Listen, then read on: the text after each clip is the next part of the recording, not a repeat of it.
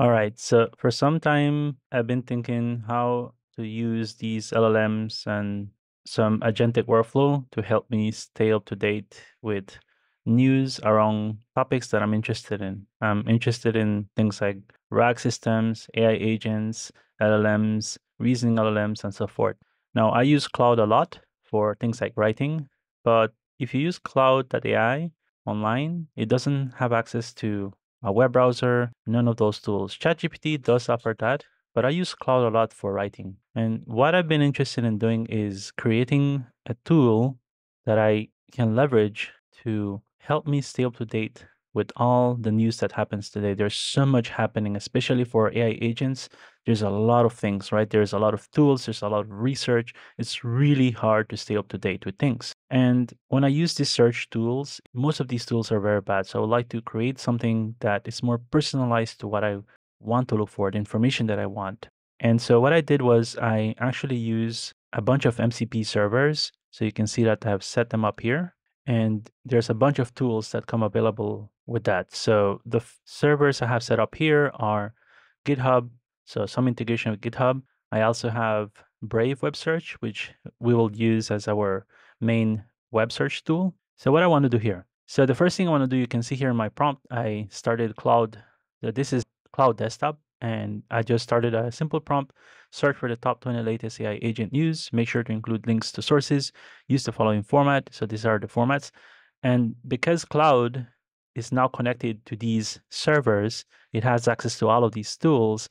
And the MCP servers have all the definitions for capabilities and so on. Cloud can now interact with those tools.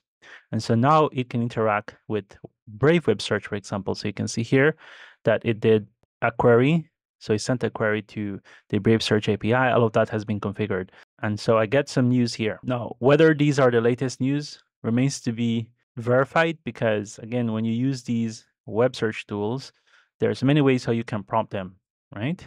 And so maybe this will need to be improved, but that's not the point of the video here. I just wanted to do a quick demo of how awesome it is to build with Cloud along with these MCP servers. All right, so that integration is done. You can see here that we got a summary and we got it in the format that we want. We want the source. We can actually click on the links.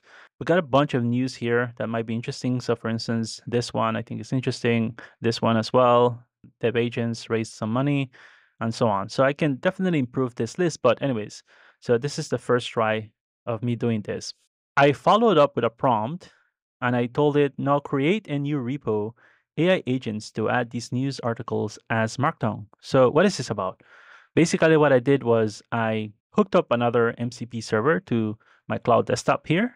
And so now I can use all of these tools available from this MCP server. So now it can create repositories, it can push files, and so on. So you see where I'm going with this. Essentially what I'm doing is now I have an easy way to just like prompt Cloud, collect news that I want, refine them if I have to refine them, and then just dump those news into maybe a Markdown file in a GitHub repo. And then now I can share this as well, right? So it's not just useful for me, but it's useful for my community as well. And this whole thing was automated, right? I just needed to ask it like this. Now, I could literally go and automate this whole process as well. I'm sure I could figure out a way how to set up a tool to do some automation, but I still want to be able to curate the news and so on. I do newsletters and so on, so I think that's useful for me. So I'm not interested to do that now, but that's something that could be done, I think, very easily with this concept of MCP servers. All right, so what does this do? What's the outcome of all of this? Well, as I said, I was interested in connecting an GitHub MCP server and pushing all of the news, all of these ones, into that MCP server. So now I can update that and I can share that with the community and so on.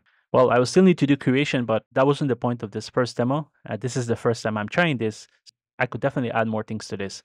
And it did that for me. I didn't have to go and create a repository. I didn't have to do that manually. It just created it for me. I just had to prompt it like this.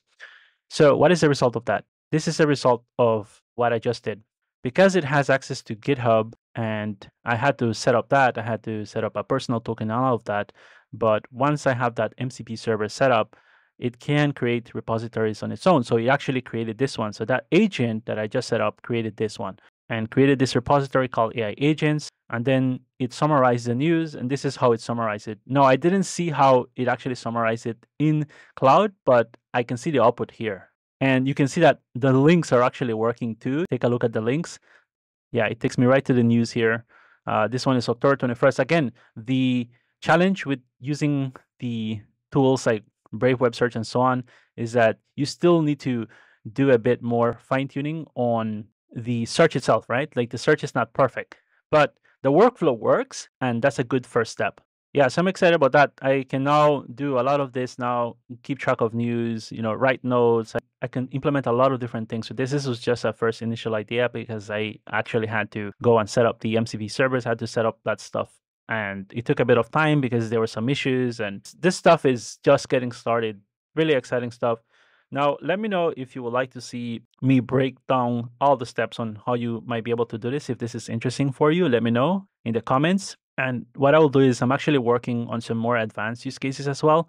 I'm sure I can put together something where I go through all the details, the issues that I found, how to fix them, and so on. But I'm excited about this. I think Anthropic has done a great job with the MCP stuff. And I think for building things like this, it makes sense for us to be able to integrate, not only cloud, but other tools as well, like our IDEs and these other tools that we use on a daily basis to do this kind of automation. This is useful for me, and I'm sure it's useful for a lot of people. So let me know in the comments if you'd like me to break this down. I'll see you all in the next one.